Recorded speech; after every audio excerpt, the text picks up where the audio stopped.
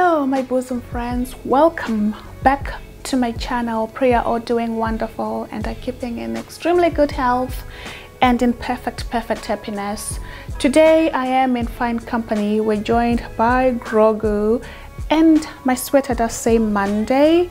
So should you get this video over the weekend, it's because eager indeed I was or am to get this video to you, and eager indeed, yes, in the manner of Yoda. So yeah, without waffling too much, let's dive into chapter 7 of Why Men Love Babes in Total Control of Themselves. Chapter 7 is all about the secret playbook. We all love secrets, don't we? Secrets on how to look slimmer, how to look skinnier, how to be more attractive, how to be more intelligent, how to read more, how to do this. Secrets of millionaires. So we love that, but instead we are tapping into the guy's side of things. This is very much interesting. Oh yeah, but before we get started, I see some of you are actually purchasing the book according to my numbers from Amazon. I just want to say thank you so much. But more importantly, it's even better to have the book in your own hands and actually discover some of, learn or unlearn and learn at your own pace. And some of the things that I might be missing, you might actually end up learning on your own, and collectively we all can learn together. So I'm very excited for that. I think there's something special about actually holding the book and going through it yourself, because it is going to unfold differently, because we are all different souls, isn't it? Things you suspect but never heard him say. So here, according to Anonymous, don't learn the tricks of the trade, learn the trade. And that is powerful, isn't it? Because the moment you know how the game is played and what makes the game, the rules, the do's and the don'ts, it's easier to navigate, isn't it? Whereas if you just learn the rules, I feel like you'll be operating from a disadvantage. And as we have progressed in the book, we've seen that these tips now, as we're diving deeper, this is assuming the relationship has deepened and it has become a union, it has become exclusive, if you will, or maybe it has progressed into, yes, you have had that talk and you're past that stage of wanting to impress each other or the first few dates. This is now a full-blown relationship. So going forward, how do we navigate that, and more importantly, how do we learn from our past mistakes? So she opens chapter 7 by saying that we women, we assume that men don't have feelings or they're out of touch with their feelings, and I think the disconnection happens when we expect men to be like us, to sit through a chick flick movie and cry and talk about the movie, be in that sappy mode. Whereas for us, we are more, I would say, we are all more emotional as compared to guys. So therefore, just because they do not react to emotions the same way we do, it doesn't mean that they're out of touch with their emotions.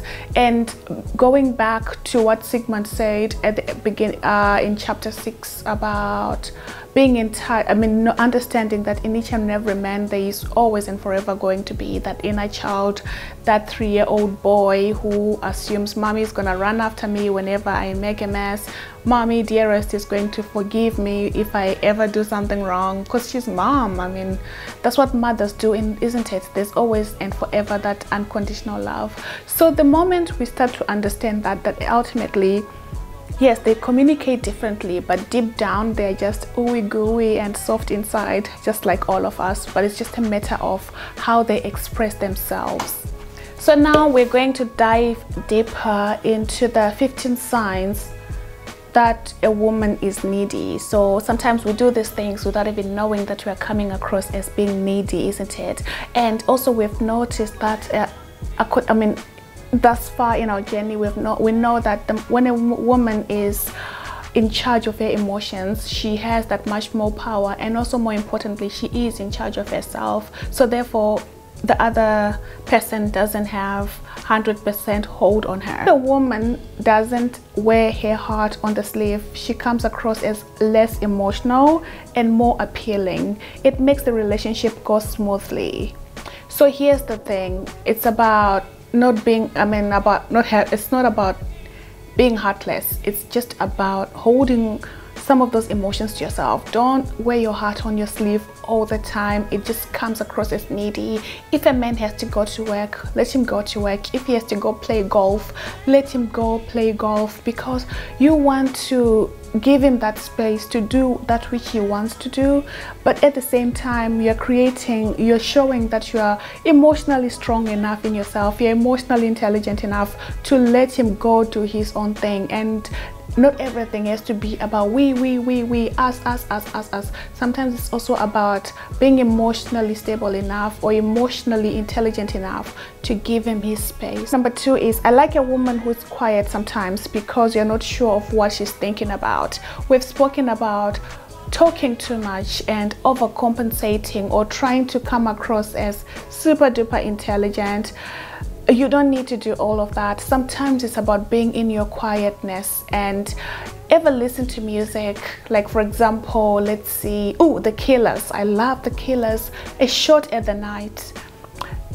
I feel like the best part of that song is when it's just the beat itself, and you can just hear the instrument, hear the beat, and it is utterly beautiful. And obviously the whole song and the beat and the music and the instruments, it just ties in together. So it's always in those quiet moments where you can just reflect and not yabba too much, because when you yabba too much, it means that you're not even giving yourself a chance to process your emotions or to think before you talk. You're just talking. It's like verbal diarrhea, isn't it? So sometimes we have to be comfortable with silence. Like really, I used to be one of those people who were never comfortable with silence, but I've noticed that the moment that I just quiet down a little, I create that mystery, that is not obviously too mysterious, but that intrigue, that excitement, and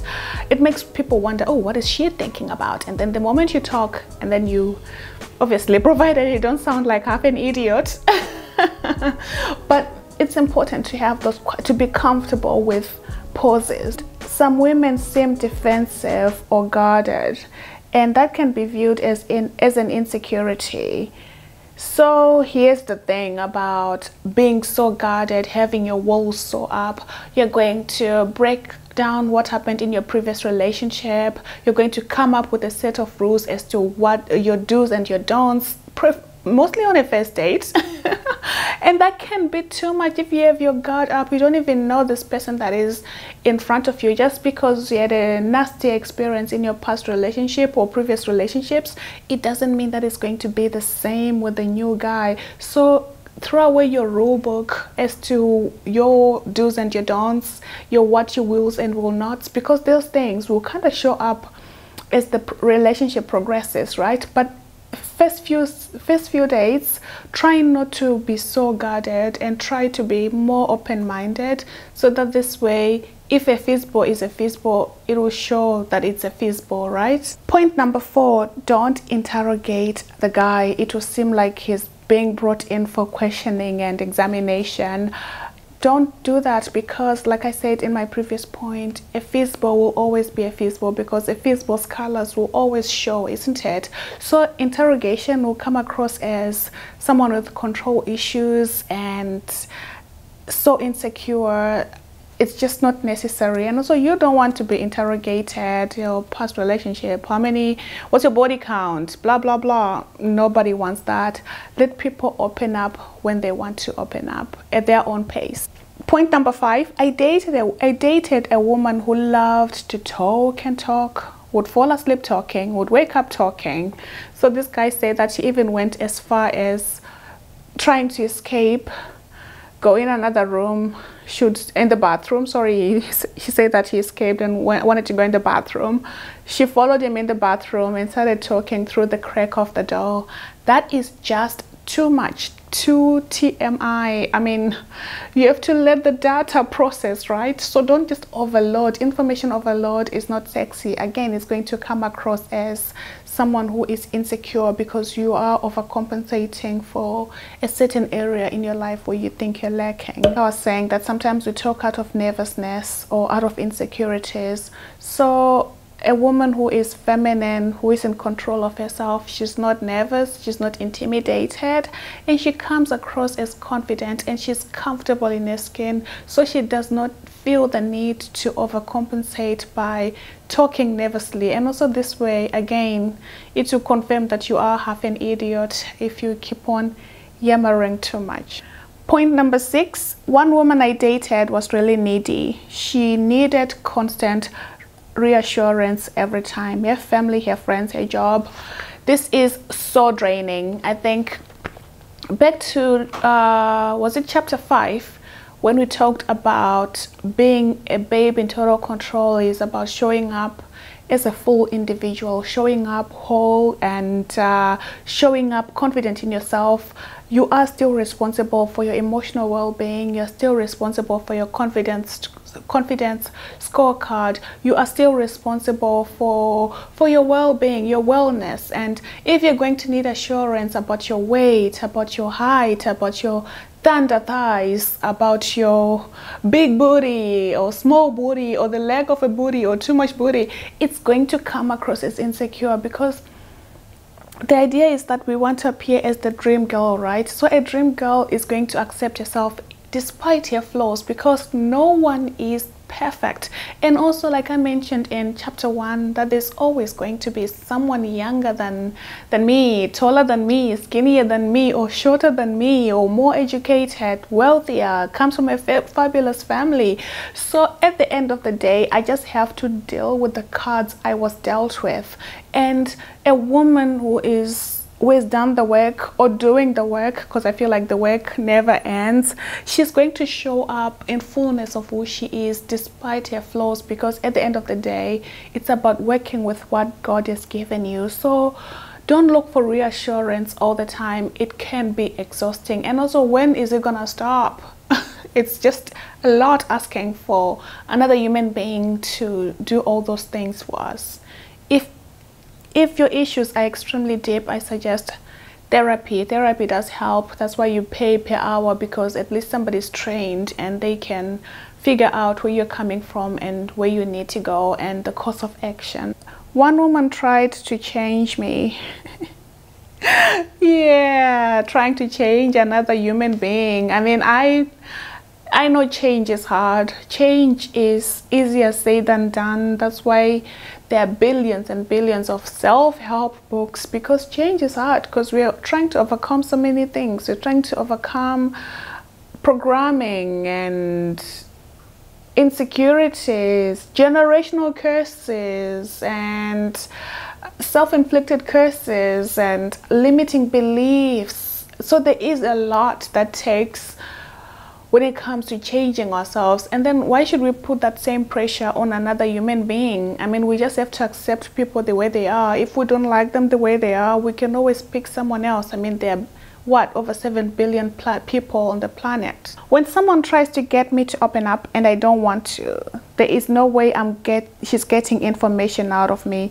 I will close up even more. I don't need a woman to help me. Back to opening up. People open up when they're good and ready. You cannot force information out of anybody. Why are you the way you are? Don't turn into a Dr. Phil on nobody, because it will just backfire. Because let it be organic. And also the thing is that once you have the heart, this is what I've learned. Once you have the heart, you have everything.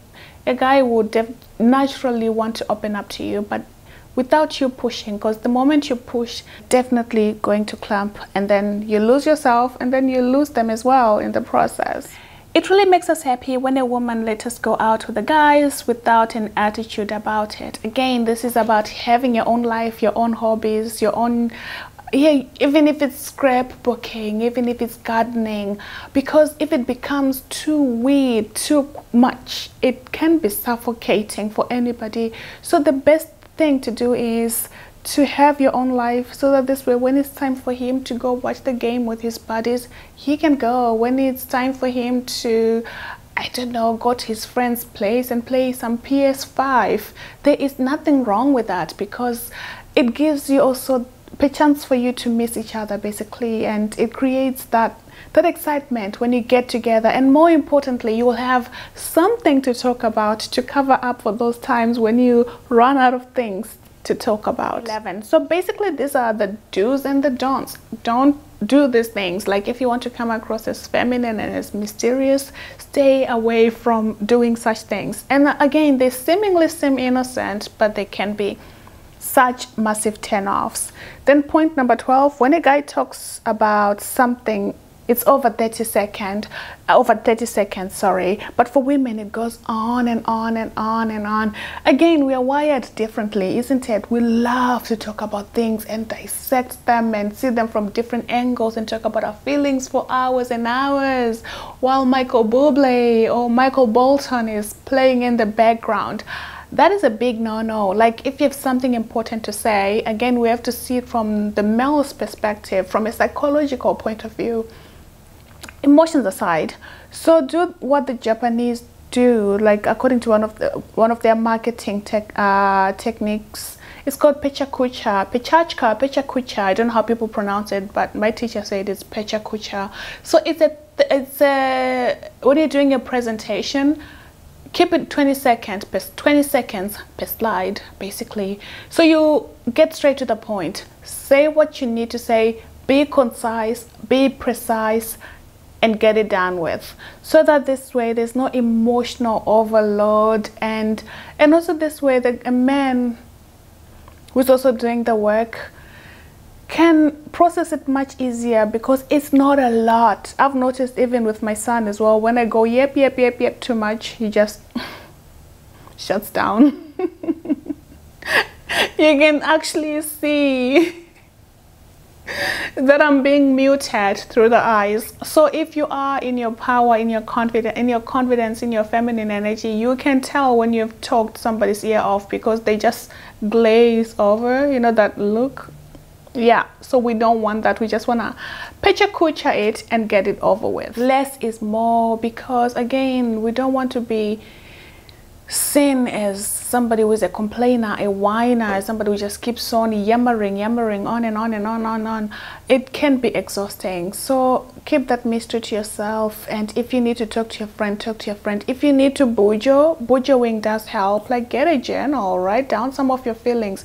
And also sometimes when you write things down, you close your journal, you can go back to it and realize, you know what, it wasn't as deep as I thought it was. And yes, we need men who are sensible enough and much emotionally intelligent enough to walk through some of these feelings with us. And that is beautiful, because we all want that safe place to be, a place where we can vent, a place where we can just lay our heads in the manner of Samson and Delilah. So that's what Delilah used to do to get secrets out of Samson. She would put her head on his head on her lap and just stroke his hair, his locks, and then he would just open up. You know, it was a safe space for him. So the same with us, the same with men, the same with women. We all need that place where we can let our heart rate sort of just calm down, where we can be mellow and calm, and where it's regulated, where we're not thinking that we cannot be safe here. It's about knowing how to communicate so that we can have those, I would say, environments. And also a man who is also in tune with his emotions will understand that, look, there's something that is wrong and how can I fix this? Because a man already, he is programmed enough in that manner to be a fixer, and he will know something is amiss, definitely. So this goes on to illustrate that a zebra cannot change its stripes. And according to also one of the classes in psychology, this was in development, I should think, is a zebra white in color? Does a zebra have white stripes, or does he have black stripes? So that's something to think about when you think of development, isn't it? And also the same with men. We cannot force intimacy. This is what this chapter is illustrating. Intimacy is not something that can be forced. It has to be organic, and it has to be over time. You know, it takes time, and more importantly, it has to be safe for you and for me. Can I fall? Will you catch me? And is it okay for me to fall? And then reciprocity. Are you willing to give as good as you get? And then it just progresses as it should. So according to principle number 71, it says, don't always do the same thing over and over again, inside and outside of the bedroom. Vary it so that it doesn't become a predictable routine. This is so much fun, isn't it? Like, you can't just keep on going for, let's say, apple picking. I mean, every day of the season is going to become boring. Sometimes go watch the rugby game with him as well, and keep it spicy, keep it exciting. So after rugby, another fun way to obviously have fun and keep things spicy, you can find ways to crash tackle and do your touchdowns. Re-examine the goal lines. You get the picture, or maybe drag him, go for yoga together and come up with your own asanas, your own asana variations. You keep it nice and exciting. And again, this way, there's always that element of surprise. There's always that sense of mystery, which just keeps things exciting for both parties involved, I should say. So how can we be more elegant, and how can we keep that a bit of mystery in a relationship? This is going to be extremely exciting because I do have 15, let me see, 15 points how to keep things exciting and how to keep that mystery. And yeah, let's go. And also keeping things a bit elegant, I should say. So one guy says a woman should always keep the bathroom door closed when she's on the toilet. I think it's really disgusting to watch a woman on the toilet. And don't leave feminine pads and stuff around for the guy to look at either. We don't even like it when we see douche commercials on TV. So ladies, keep it elegant. Close the door. Nobody wants to hear the bowel movements. And another guy says, I get a little turned off by a woman who is too materialistic. Oh, this is a big one, isn't it? If she pays too much attention to what kind of shoes I'm wearing, or what kind of watch I have, or what kind of a car I drive, I will back off. So it's okay to like our designer stuff. I do. I'm a Taurus. I'm materialistic like that. I've come to terms with it. And yeah, but don't pinpoint and say, oh my God, you've got a Rolex and you drive a Lambo, and it's just too much. It just seemed like you're after his worldly possessions instead of the little boy inside. When a woman is jealous, it can be a turn off. One time I was on a date and this person with long blonde hair was in the car next to us. My date accused me of checking her out. It turned out to be a dude.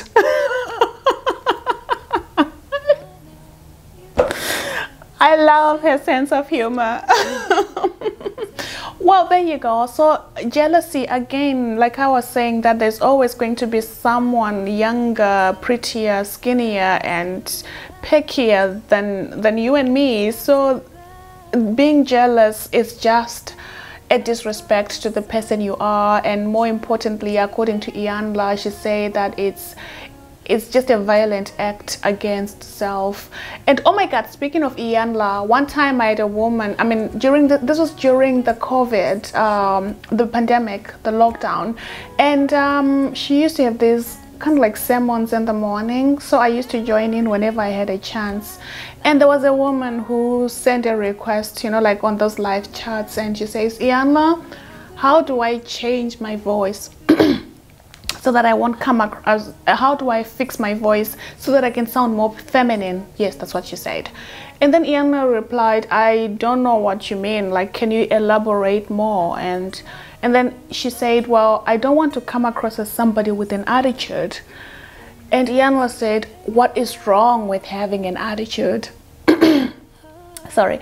And that stayed with me, because sometimes it's just about working with what God has given you. And confidence is not about changing yourself completely or erasing all the parts of yourself to become this new unrecognizable person. It's just about working with what you have and being comfortable with that. And also, so that if your man is going to be sitting on the wrong side and there's a blonde person and turns out to be a guy, you cannot be jealous. You know what I mean? It's just off-putting, and it immediately makes us come across as insecure. Now we're down to the meat and potatoes as to how to tell if a man is in love.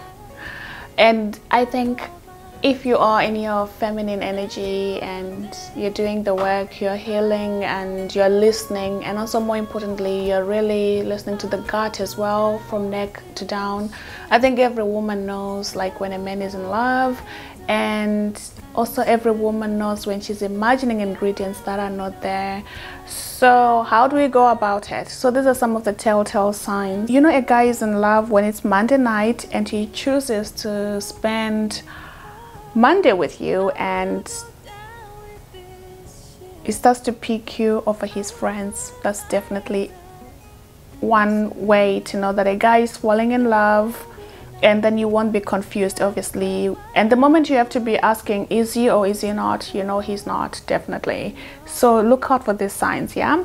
When he seems to be overjoyed, suddenly he's happy, he seems different to his family and friends, he seems to be more bubbly, more positive, less cynical, then yeah, he is in love. You know a guy is deep in love when he starts to let his girl keep her stuff, her feminine bits and bobs, in the bathroom drawer, on the kitchen sink, or maybe he makes space in the wardrobe. He has a shelf for you, he has a couple of hangers for you.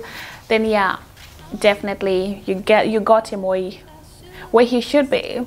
You'll start taking better care of himself. You start exercising, starting to eat better. He's buying new underwear. Yeah, you know he's definitely falling in love. Yeah, he wants to be in good shape emotionally, physically, financially, all those good things. He'll go out of his way. He'll fly in to see you or drive in to see you. The moment you have to go over to him all the time, he's not yet there. So if he's the one who is planning around, buying the tickets well in advance, making those reservations, taking you to your favorite restaurant and buying you your favorite flowers.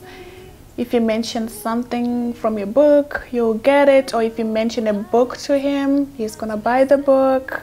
He's definitely in love. The good thing is that some men are not into variety, and I know we live in a swiping era now where you go on Tinder, Bumble, Instagram as well. My God, if you check out your DMs, it's crazy, isn't it? It has become kind of like a dating site as well. So if a man is in love, he's not going to entertain other people. He's just going to be disinterested, dispassionate about scrolling. He's just interested in you. And then he's willing to do something out of character to please her. He never thought of having children or getting married, but with this woman he is willing to do all of the above. Because why? He is in love.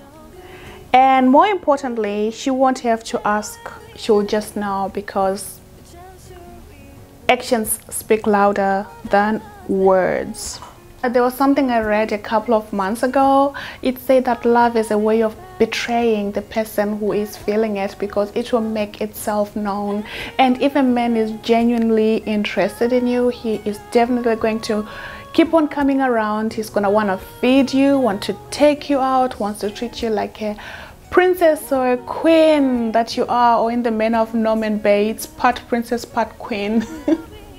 Whatever tickles your fancy. And more importantly, it's not about overcompensating for the sake of a relationship or self-sacrificing for the sake of a relationship. Why? Because you will know when a guy is in love, and also naturally you would want to meet him halfway, isn't it? But it's only after he has proven that he's serious, that he is a man who is willing to go the distance. So babes in total control of themselves, they never self-sacrifice, and they don't yabba too much. What else? They keep the mystery, and if a man, like I said, is in love, he'll make space for you, he'll make room for you. So yeah, there you have it, my darling bosom sisters. We've come to the end of the video. Pray you enjoyed chapter 7. It was packed with a lot of do's and don'ts, isn't it? And yeah, I do hope you enjoyed this video. So take care of one another, love one another, and be kind to one another if nothing else. And I shall be seeing you in my next video.